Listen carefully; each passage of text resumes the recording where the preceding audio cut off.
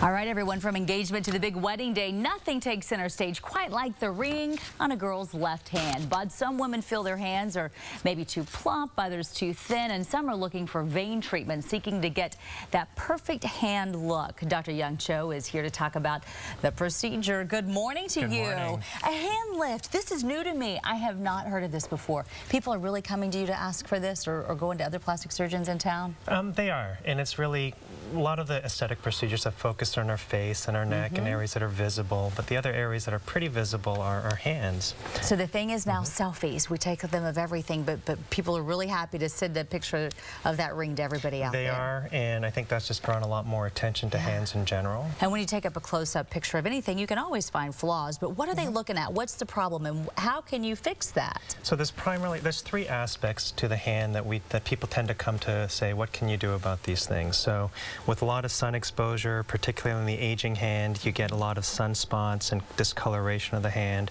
So they're looking for treatments that can help lighten some of those spots. So those would include things like lasers or light treatments like IPL. You have other ones that are really focusing on the textures of the hand, so the fine lines and wrinkles that one might develop. That's where you can do other things like lasers as well, or other tightening devices. And then you also have where there's volume changes in the hand with aging.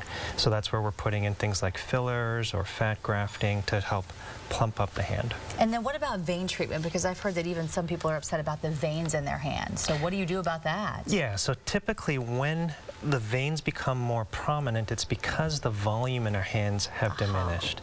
So volumizing the hands kind of softens the contrast between the vein and the neighboring tissues. So that's where that filler comes in. What type of filler are you putting in a hand? So you can use your own body fat, but you can also use the traditional fillers that one might use for the face, including things like Restylane or Juvederm or Radius.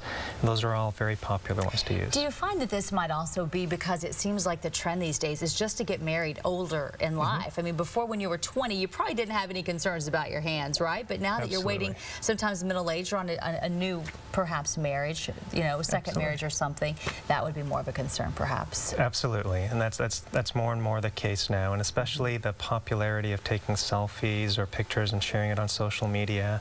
Things are becoming a lot more visible, so our hands are in a lot more of the spotlight than ever before as well. Well, this is very intriguing. It's one that I had not heard of, and so I'm glad that you came in to talk about it. Quickly before you go, the price of a hand lift, what are we talking about? So depending on the type of treatment that you're doing, it can range anywhere from several $100s to several $1,000s, depending on if you're combining different treatment options or just going with the one treatment. And we can find you online fairly easily on your website? Absolutely. Okay. We'll put it on our website as well at myfoxhouston.com. Thanks for coming in to talk to us today. Pleasure to be here. All right. Good to see you.